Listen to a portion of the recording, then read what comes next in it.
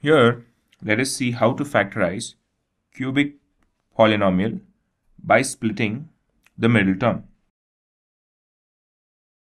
Let us consider the expression p of x equals x cube minus 3x square minus 9x minus 5.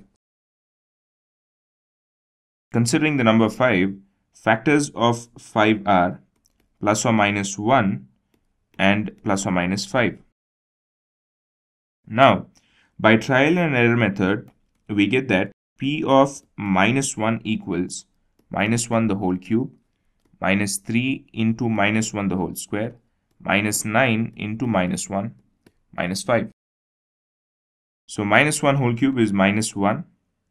Minus 3 into minus 1 the whole square is just 1. So 3 into 1 is again 3 here. So minus into minus is plus. So 9 into 1 is 9. And minus 5.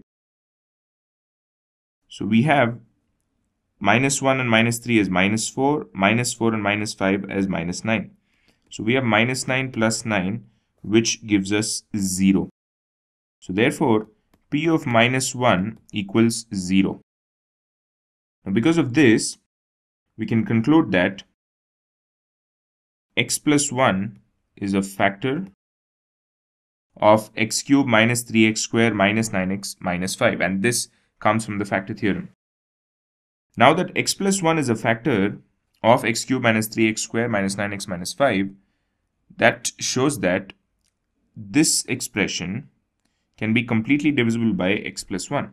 So let us go ahead and divide x cube minus 3x square minus 9x minus 5 by x plus 1.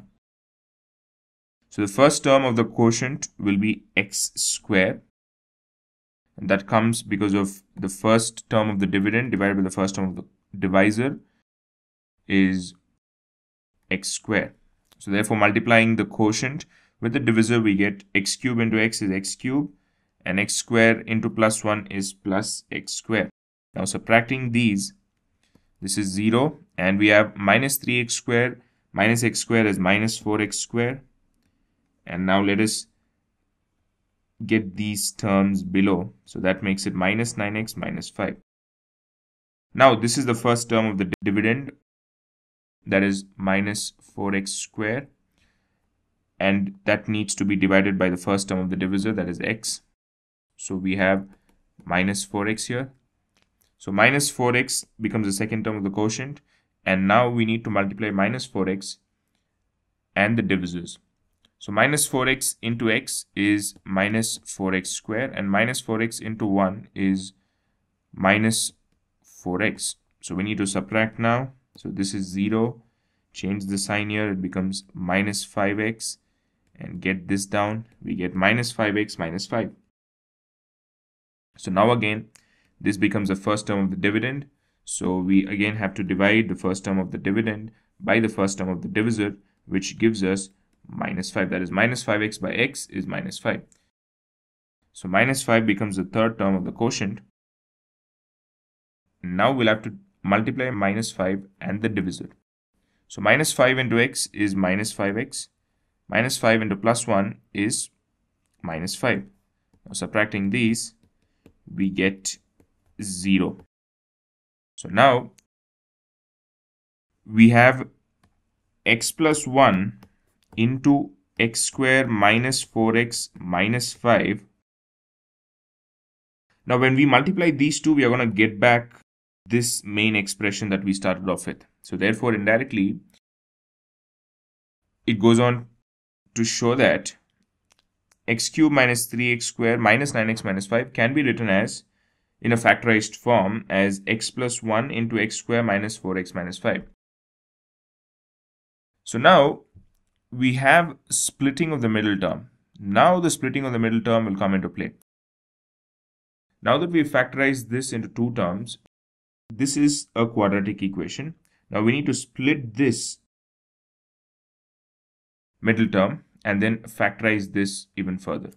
So we'll write x plus 1 as usual, and x square minus 4x minus 5 can be factorized as x square minus 5x plus x minus 5. That is because we need factors of 5 such that when we add them or subtract them, or the sum of them gives us minus 4x as well. So here we have minus 5 into plus 1 gives us minus 5, and at the same time we have minus 5x plus x giving us minus 4x. So now simplifying this a little further, we have, now let us group these two terms and let us take out common terms. So we get x minus 5, and here there is x minus 5 already, so we just need to add a plus 1. So plus 1 into x is x, plus 1 into minus 5 is minus 5. Now we can see that in this whole term, or in this whole expression, x minus 5 is present in both the terms, that is this term and this term. So we can take out x minus 5. That will give us x plus 1 into x minus 5 into x plus 1. So this is the factorized form of this expression here. So just to summarize it in a nutshell, we first have to find a factor of x cubed minus 3x squared minus 9x minus 5, and then divide the same expression by that factor, find the quotient, and the quotient will happen to be a quadratic equation, and the quadratic equation can be factorized by splitting the middle term, because of which we get two more factors, by which this is completely factorized.